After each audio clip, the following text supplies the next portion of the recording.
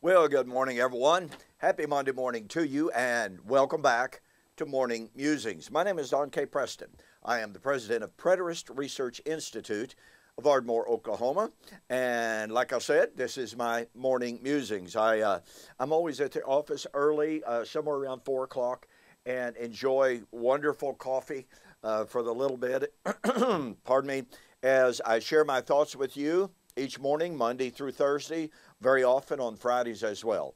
And I want to thank you so very, very much for joining me and sharing in these thoughts with me. Okay, well, I need to give a little bit of an update on my health situation. As many of you know, I had a medical procedure about 2 weeks ago. They found a growth in my urinary system, and the doctor said it looked really unusual.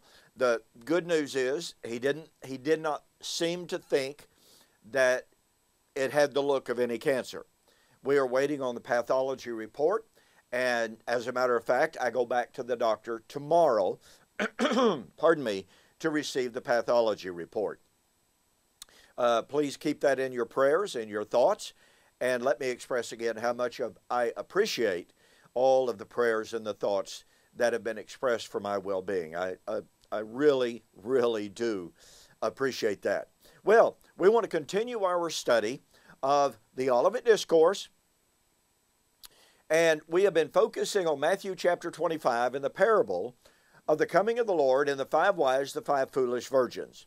And the reason that I'm spending so much time on this parable is that, if you will remember, the great majority of commentators believe that the Olivet Discourse is divided into 2 subjects.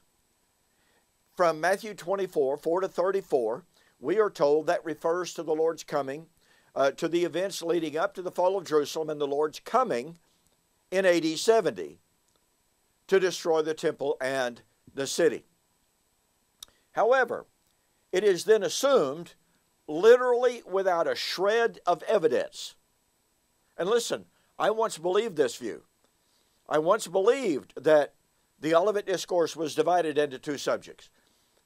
And that beginning with Matthew 24, verse 36, Jesus introduces, or I should say, addresses the so-called second part of the apostles' questions, where in response to Jesus' prediction, and remember this, they were responding to Jesus' prediction of the fall of Jerusalem and the destruction of the temple. And in direct response to that prediction, they said, tell us, when shall these things, what things? Fall of Jerusalem, destruction of the temple. When shall these things be? What shall be the sign of your coming and the end of the age? Now the commentators come to those questions, and they say, well, you know, the apostles were so confused. They were wrong. They believed that the temple could not be destroyed, would not be destroyed, unless it was at the end of the Christian age. Now, I've got to tell you something. I've written a book on this entire issue entitled, Watching for the Parousia, Were Jesus' Apostles Confused? And over the weekend, while I was in Arkansas visiting my grandkids, I received a couple of emails forwarding a couple of articles to me from Kenneth Gentry.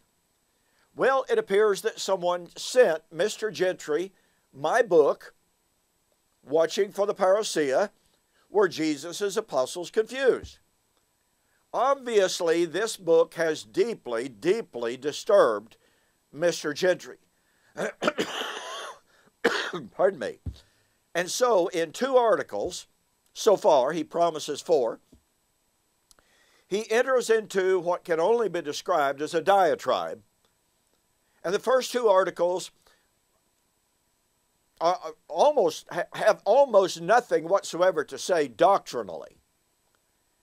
They attack my journalistic style, my, quote, attitudinal problem, unquote, and other issues.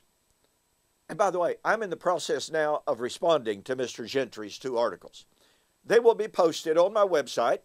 I'm thinking seriously about doing an audio or a video series responding to Mr. Gentry's articles.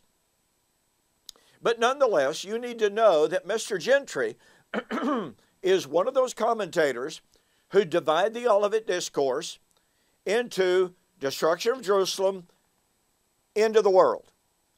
And Mr. Gentry believes that Matthew 25, 1 to 13, predicts the coming of the Lord at the end of the Christian age, what he sometimes refers to as the end of human history.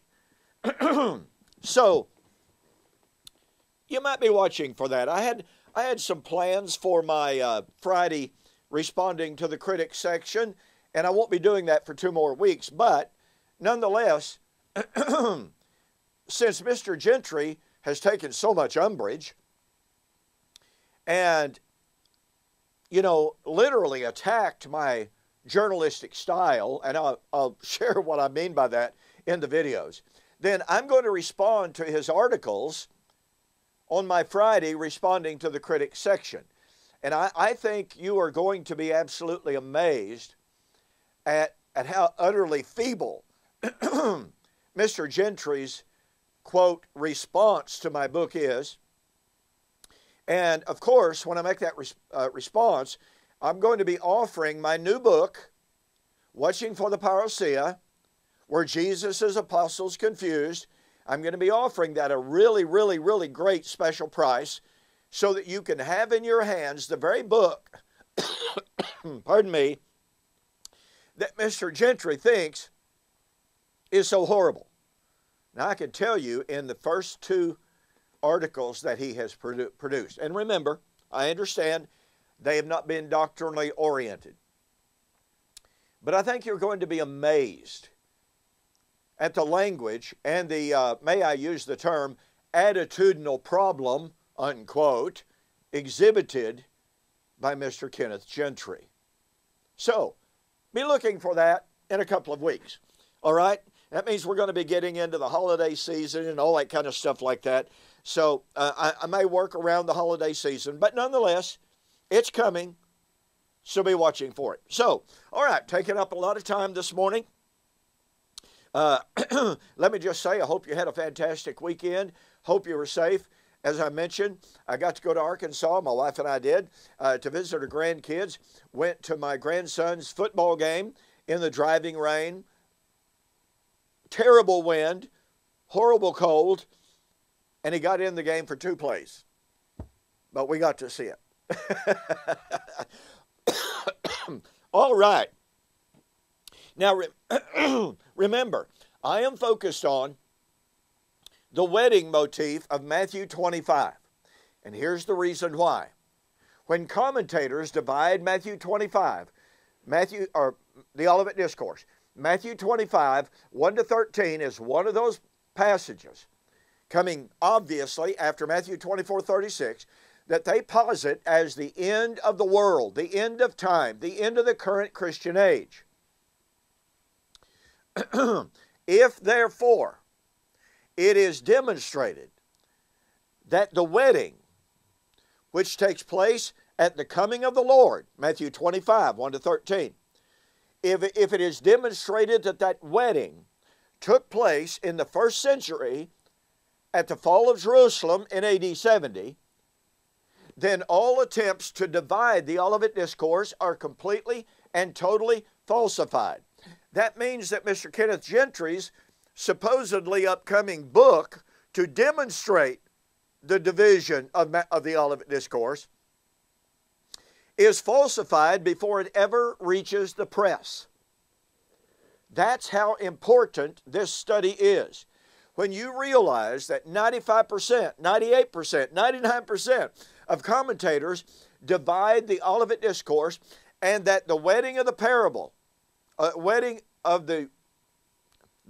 parable, it's a Monday morning, the wedding parable lies at the foundation of that claim of a divided discourse, then you can see and better understand why I am spending so much time in demonstrating to you, number one, the wedding motif and the wedding promise, that is, the wedding at the coming of the Lord, was an Old Covenant promise made to Old Covenant Israel.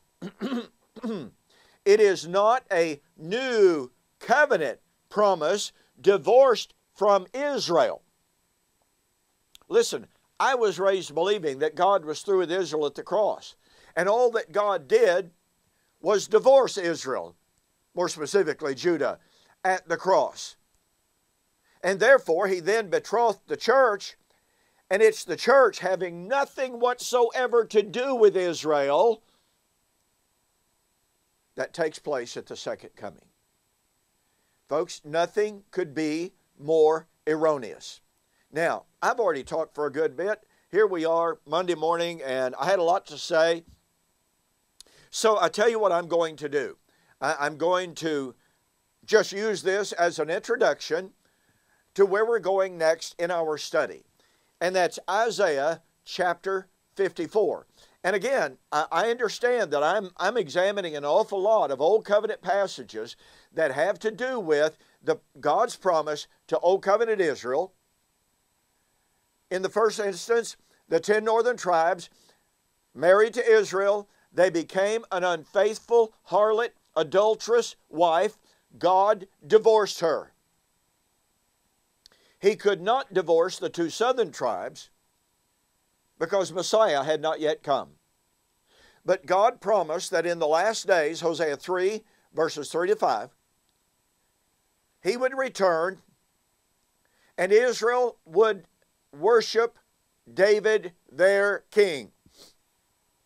And, pardon me, at that time, God would make a new covenant, which is the new marriage covenant, with the whole house of Israel. Ezekiel chapter 37. Now, we're going to look at Isaiah 54 tomorrow. On the flip side, so your assignment, your homework, is to read the entirety of Isaiah 54. Look at those key motival elements that are repeated in Jeremiah 31, that are repeated in Ezekiel 37, that are repeated in Ezekiel chapter 34, and that are quoted, cited, and echoed in the New Testament, where the apostles of Jesus Christ apply Isaiah 54 with its promise of the remarriage, with its promise of the new covenant, with the promise of the restoration of Israel, with the promise, leading into chapter 55, of the calling of the nations, nations plural, into the household of God. Okay? So, I sort of kind of apologize for taking up all the time this morning for introductory matters, but do your homework, read Isaiah 54, and I'll see you on the flip side.